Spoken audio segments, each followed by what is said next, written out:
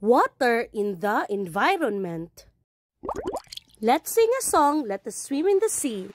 Can you swim in the sea? In the sea, in the sea. Can you swim in the sea? Come swim with me. Good job, kids! Water is everywhere. You can find water in many places.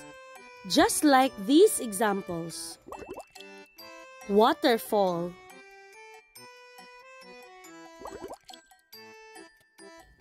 Ocean. Sea. Well. River. Faucet. Water pump. And pond. See? Water is everywhere. Those are the sources of water. Uses of water.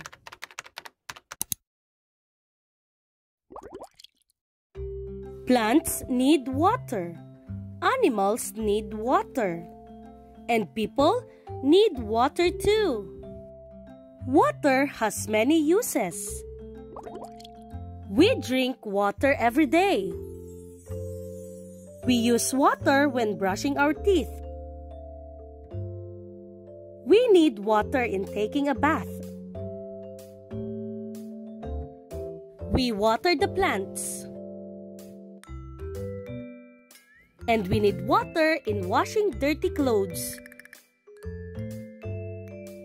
All living things need water. That is why water is very important.